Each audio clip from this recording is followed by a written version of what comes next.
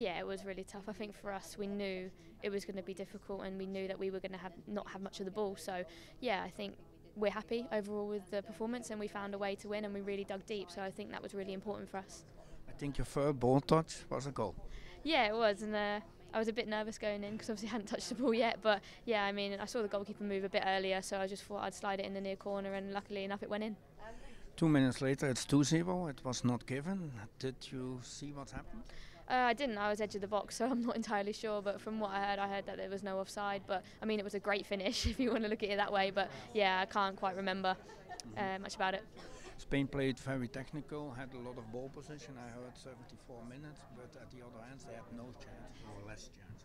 Yeah, I mean that for us just sums it up really. You know, a team can have all the possession, but if they're not creating chances, and you know they can't score goals. And I think we really limited Spain's chances today. We were really defensively solid, and you know the opportunities that we had, we took. So I think that just shows how clinical our performance is. Now you have everything in your hands to take the first place. A match against Portugal, also a technical team, but not so strong as Spain. Yeah, I think all our focus now is on Portugal. You know, this game's out of the way, and we're focusing on the next, and we're really excited, and hopefully we can get another win and top the group and go into the quarterfinals positive. What do you expect from that match? I mean, ultimately we want to win. You know, we can't disrespect any opponent that we're going to be playing against, and I think they're going to be a really solid team. I think they'll sit off and allow us to have the ball, and I think we need to break them down a bit like we did with Scotland, but we know we've got the team and the squad that's able to do that.